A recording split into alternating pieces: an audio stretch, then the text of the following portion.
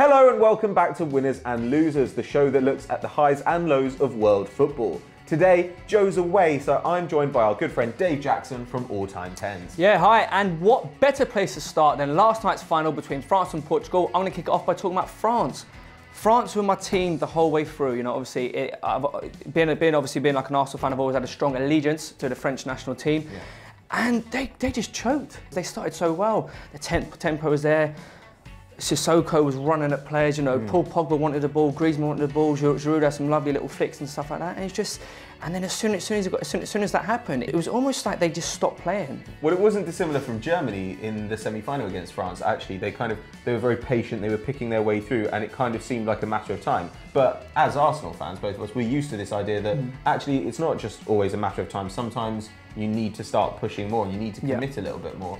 And they played Pogba so deep in this game that at times they were only attacking with 4 players. Yeah. And this is a very accomplished Portuguese defence. Yes. So I mean, what do you think Deschamps should have done differently with his subs? They just seem very strange. A lot of them, for example, the Olivier Giroud for Gignac, that was like a like for like. Like if it's not working with one, then change the system. You know, bring on Martial, have a bit of pace, start to stretch that defence. We actually started the segment talking about Paul Pogba, and why he was so deep it was like you want your best players where they can actually do damage.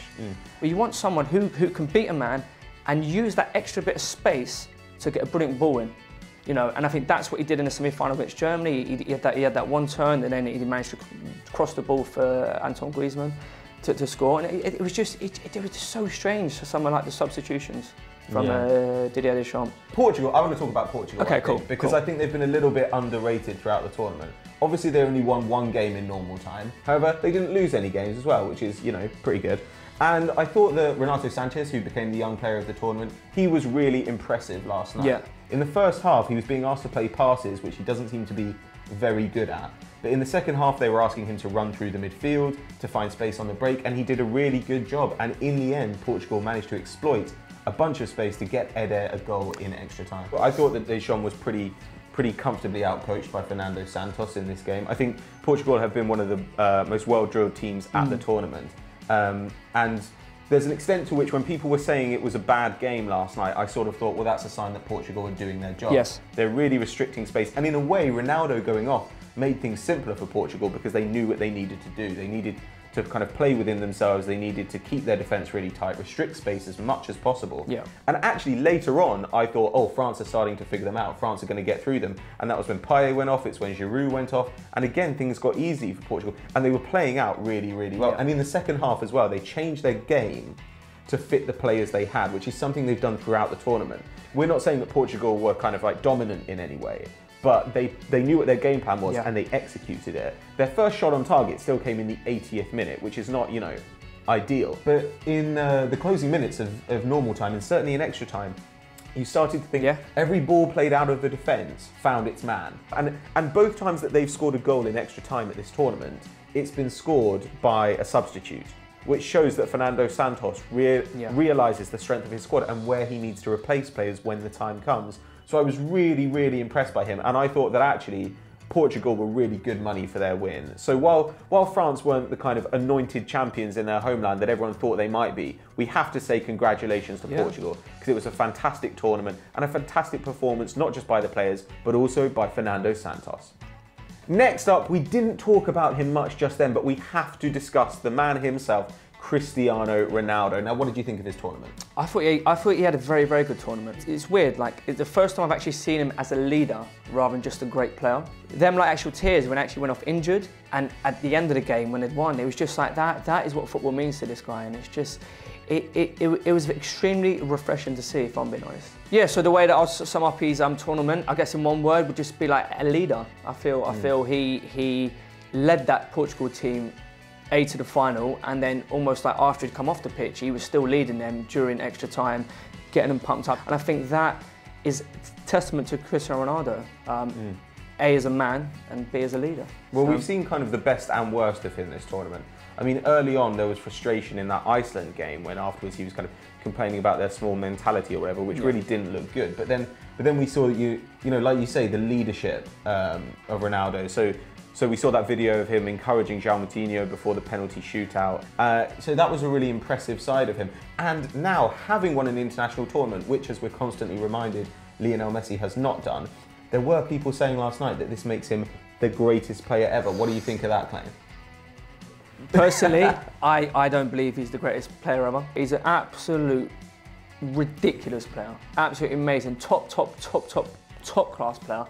But the way that I was putting it, if I could pick one player in the world right now, it would still be Messi over Ronaldo. And I think that's the most diplomatic way that I can kind of like put it, really. I don't think he's the greatest of all time, but what I will say is I also don't think that losing the final would have diminished him as a player. No. He's just as good a player now as he was yesterday before the match, and he will always be remembered as one of the greatest ever to play the game. He is currently doing things that nobody has ever done at his age. And when he was young, he did some things that nobody's ever done, full stop. I mean, he's a really remarkable player, and I think that everybody, even Barcelona fans possibly, might feel a little bit happy for another great moment in a great career of one of the all-time great players. Okay guys, that's what we think, but let us know who you think is the greatest player of all time by letting us know in the comments. Now, as you can tell, this hasn't been the usual winners and losers format, but now we do come to some winners. We want to discuss some of our personal awards for the tournament, and we start with our pick for player of the competition. Okay, this is a little bit left field, but I'm gonna have to go for Aaron Ramsey. He's like a different player. Yeah. Like he's got 4 assists, which is joint top with Eden Hazard, but his all-round play has just been amazing. Like he's such a great team player. Like, you know, he's been running, he's been making moves, he's been coming short to dig in when like Wales needed an extra bit of defence. So yeah, so that's why my pick will be Aaron Ramsey. Yeah. Well, I think he's a fantastic choice, but I am going to go for Pepe. I actually think he's been Portugal's best player this tournament, even though he missed the semi-final. He's really big, he's really strong, he's intelligent, his positioning is always just right. And Portugal's success this tournament has been built on a rock-solid defence. And Pepe is absolutely at the heart of that. I don't think he's one of the kind of 3 or 4 best centre-backs in the world, but he's been absolutely tremendous, and I think that he deserves a shout because he's been a real leader for that team. So regardless of what you think of Pepe, he's been absolutely fantastic this tournament, and he's now a European champion, and he won the Champions League in the space of about a month and a half. So it's been a tremendous few weeks for Pepe. So next up, we're going to discuss our goal of the tournament. Which was your strike of the competition? Mine was the Switzerland player Shaqiri, his overhead bicycle kick against Poland. It was literally out of the top drawer. Picked it up out of the top drawer. What a goal, get in.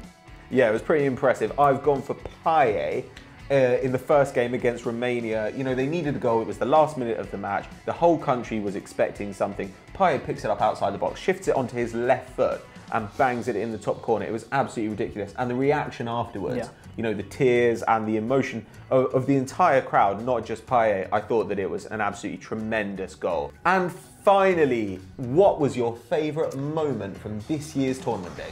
Favourite moment was probably Wales beating Belgium. I thought the way that they played, that's almost like the videos that you should show of a team performance, of a manager going out, setting out his team against a better team. Let's have a look. Player for player, Belgium are a better team than Wales. But the way Wales played in that game was just simply amazing. It was like every player knew what they were doing. Every player fought for each other. The way they had balance, you know, they had pace where they needed pace. They were extremely solid, and they come from a goal down.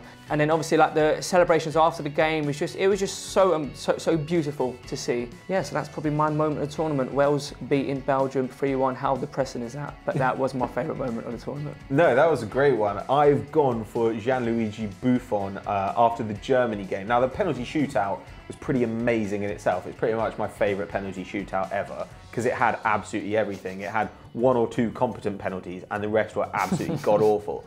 But afterwards, Gianluigi Buffon goes over to Manuel Neuer and with tears still on his face bucongratulates him on what he's done. He went around and shook the hands of the entire German coaching team and all the players he could find. It was an absolutely amazing thing for him to do. And Gianluigi Buffon, I mean, he's one of the gentlemen of the game, and whilst I didn't want Italy to go on and win the tournament, it was hard seeing Buffon lose.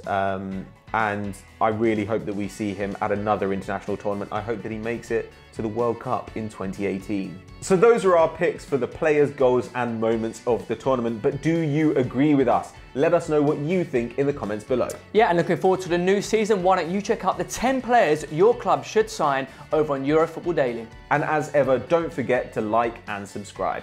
Peace.